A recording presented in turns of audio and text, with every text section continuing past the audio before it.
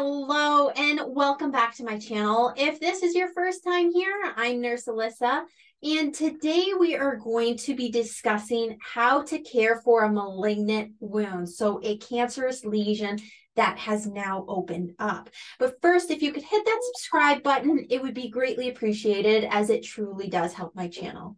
So let's get started. So what is a malignant wound? So a malignant wound is a break in the skin that may be caused from either skin cancer, a tumor that does grow up and through the skin, cancerous cells that were left behind after surgery to remove cancerous tissue, or conversion. So a wound that has been open for more than 20 years and has converted into cancer. So what does a malignant wound look like? So they normally start out as small, painless lumps. They can be a variety of colors though. So pink, red, violet, blue, brown, black, but it can also be just your normal skin color. And it will get bigger though, okay? So it does start getting bigger and starts messing with your blood and lymphatic vessels. So they can, when they start actually forming a wound, it will almost look like either a crater, or it could start looking like a fungus or almost like a cauliflower. So this is called a fungating wound, okay? So a lot of times fungating wounds, they do happen on your head, face, neck, breast, underneath the armpit, or the groin to peritoneal area is where you will get those fungating tumors. You can get it other places, but a lot of times it's more the crater like openings. So what is the treatment for malignant wounds? So really it depends on the type and the location. So what type of cancer, where the tumor is, the tissues involved. Is this the primary cancer site, or has it moved to another site? Okay, so the following may be options for treatment of the wound. So surgery, chemo, radiation, or hormone therapy. Okay, so that might be ways to treat the malignant wound, but there are times where we cannot treat it. Okay, so in that case, we have to treat the symptoms. So the pain, the odor, the drainage, and other symptoms. Okay, so I'll get into those within the next few slides here.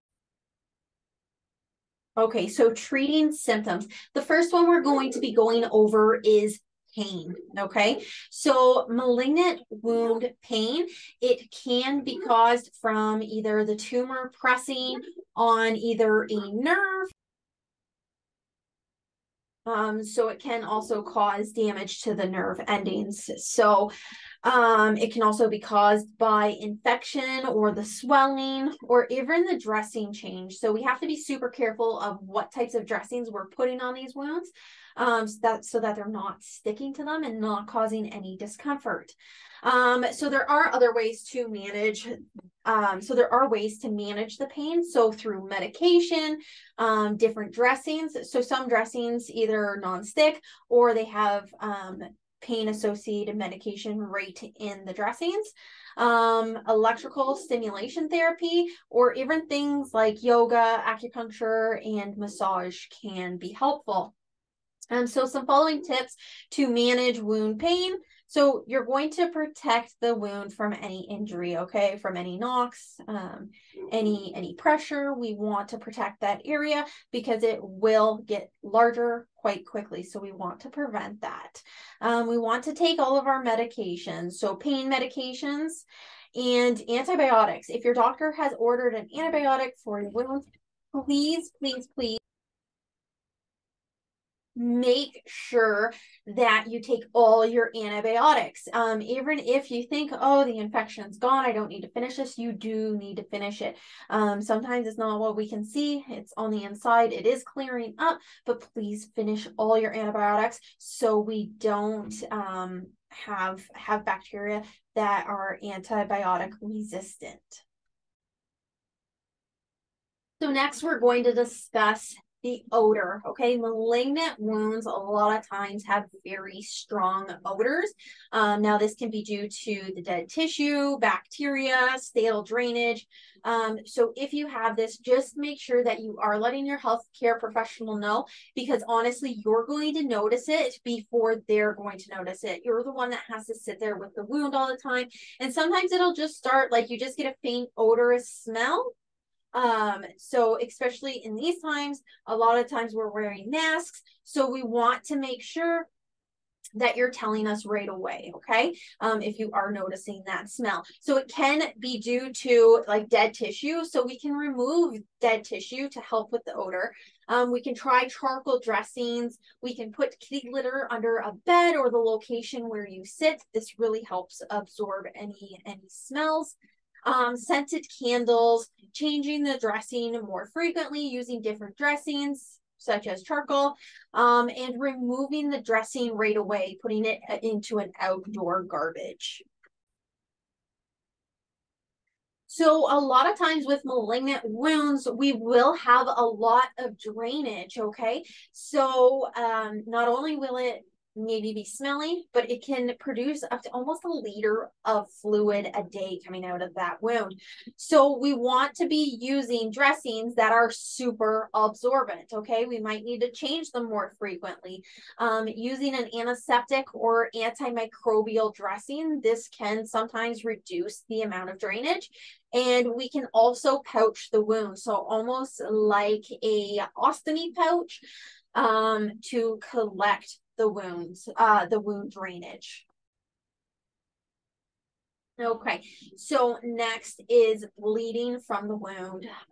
So small amounts of bleeding is okay, because when we start getting this crater-like wound, sometimes we do have bleeding. Now, if we have a sudden increase in bleeding, we want to make sure that we get a hold of our healthcare professional right away. Or if there is it's kind of suspected that you're going to have a larger bleed, sometimes they can get these kits in the home, just in case you have a bleed, okay? So once again, if you are noticing frequent bleeding or the crater is getting larger where you could have a substantial bleed, you want to talk to your healthcare professional about this so you can learn what to do in emergency situations like this. So that's all I have for this video, guys. I hope it did help you better understand malignant wounds and how we do treat them. But then, like I said, that's all I have for this video, and I hope to see you in my next one. Bye for now.